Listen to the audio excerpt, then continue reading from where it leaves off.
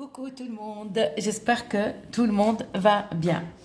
Alors aujourd'hui, c'est pour avoir un visage lumineux, d'accord, lumineux et propre. Par contre, pour ceux qui ont subi la sorcellerie, comment on appelle ça en français, teshouih jamais, ça veut dire on vous a abîmé le visage avec, ça ne coûte rien de l'essayer, d'accord, mais vous allez avoir un visage lumineux avec ça. Vous allez prendre un bol, d'accord, blanc, de préférence sans écriture, sans dessin. Si vous n'avez pas un bol blanc, vous prenez un bol vert. Pas de dessin, pas d'écriture. D'accord? Vous allez prendre un verre d'eau de source. D'accord? Vous allez le remplir. Normal, vous remplissez là. Vous allez le verser dans le bol. On a fini avec l'eau. On va prendre du sel, une cuillère à café de soupe. Une cuillère à café à soupe. On va remplir du sel. Ne bombez pas le sel. Ne remplissez pas la cuillère à fond. Un petit peu. Et vous allez verser dans le bol. Ensuite, on va prendre de l'eau de rose. L'eau de rose, pas l'eau de fleur d'oranger. Pas l'eau de fleur d'oranger. On prend l'eau de rose. On remplit bien la cuillère et on verse. Ok. On va mélanger un petit peu le sel avec le... Comment on appelle ça? Le sel avec l'eau de rose dans l'eau. On mélange bien. D'accord. Ensuite, il faut que vous le faites, les filles. Attention, il ne faut pas voir ces règles quand vous faites ça.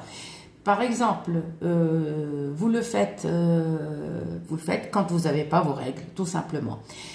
Par exemple, quand vous préparez la préparation et vous vous rincez le visage, évitez la salle de bain, d'accord? Prenez un petit plateau, d'accord, ou sur la table, la cuisine ou la salle à manger.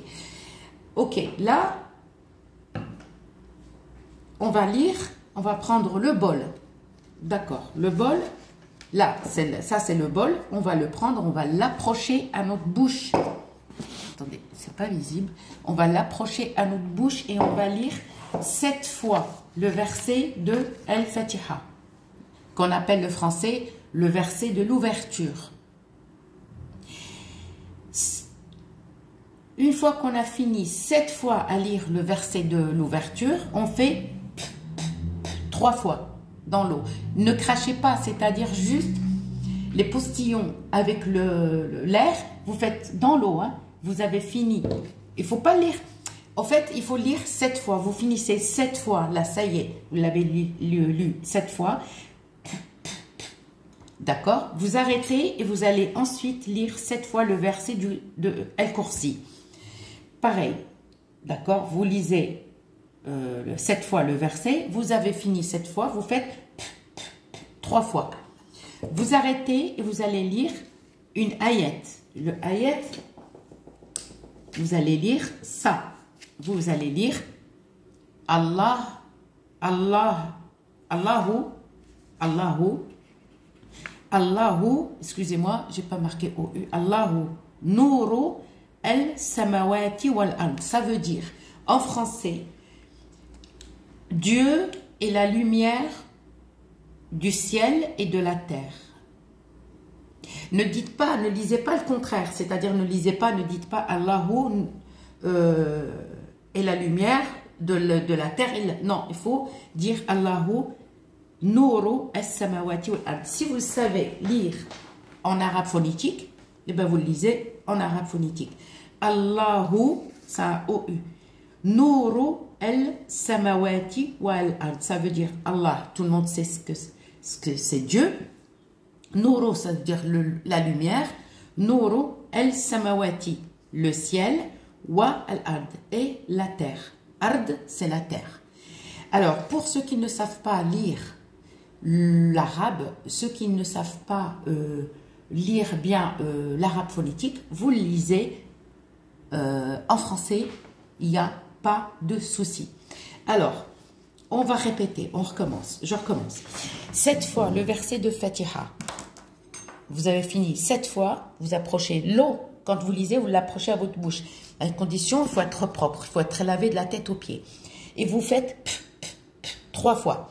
Vous arrêtez, vous allez lire 7 fois le verset de Al-Kursi, le verset du trône. Pareil, 3 fois. Ensuite, vous allez lire Dieu est la lumière du ciel et de la terre. C'est-à-dire, quand vous allez lire le ayat, c'est-à-dire lire Allahu nuru samawati wal ard 3 fois. Après, Allahu nuru samawati wal ard, ça veut dire Dieu est la lumière du ciel et de la terre. C'est-à-dire, ça, c'est à lire 7 fois sans arrêt et faire 7 fois sans arrêt, ayat al-kursi, 3 fois. Mais le ayat, c'est-à-dire 21 fois. Donc, première ayat, quand tu lis Dieu est la lumière du ciel et de la terre, tu fais 3 fois. Tu recommences. Dieu est la lumière du ciel et de la terre, jusqu'à arriver 21 fois. D'accord, vous avez fini. Ça, on ne coupe pas. Ça, on lit 7 fois à la filée. Pareil. Et après, à la fin, vous faites 7 fois le verset du trône. À la fin, ensuite, le ayat, c'est différent.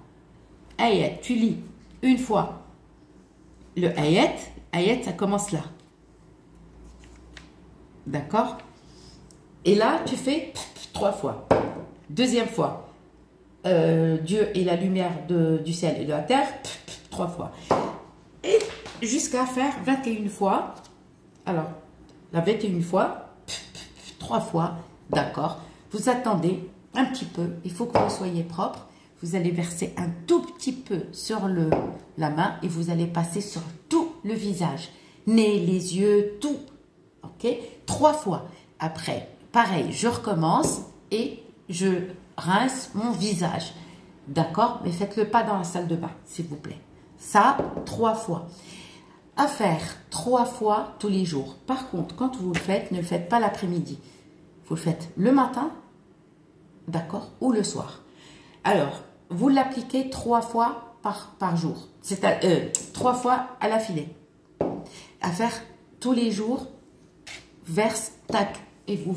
Soit vous passez sur le visage le soir, mais le mieux c'est le matin, avant de sortir. D'accord? Vous passez. Vous pouvez le faire le soir, tous les jours, jusqu'à puiser l'eau. Quand il n'y a plus rien, vous recommencez la même opération. À une condition, les filles, il ne faut pas avoir vos règles. Il faut être propre de la tête aux pieds. D'accord? Par contre, pour ceux qui, par exemple, si vous n'avez pas vos règles, vous avez commencé, à arriver, par exemple, quand ça y est, vos règles sont arrivées, vous stoppez le rinçage du visage. Là, vous stoppez. Vous ne faites pas. Vous attendez qu'une semaine, mais à une condition, ne mettez pas ça dans la salle de bain, vous couvrez avec une assiette ou un couvercle. D'accord? Et vous laissez dans la cuisine, salle à manger, juste un petit peu. Comme ça, d'accord? Et vous passez, première, en disant toujours Bismillah ar-Rahman ar-Rahim. D'accord? Et vous passez sur le visage. Tous les jours, il n'y a plus d'eau, je recommence. Par contre, pour les filles, vous attendez, si vous avez déjà fait et vous avez commencé à vous rincer le visage, et vous avez entre-temps, vous avez vos règles, vous stoppez jusqu'à disparition. Voilà, jusqu'à être propre, et ben vous refaites. D'accord? J'espère que ma vidéo vous plaira. N'oubliez pas, rendez-moi la réponse, s'il vous plaît, faites-le et vous verrez, vos taches disparaîtront et il y aura plus. Vous allez avoir un visage lumineux. D'accord? À vous de me laisser des commentaires. Gros bisous.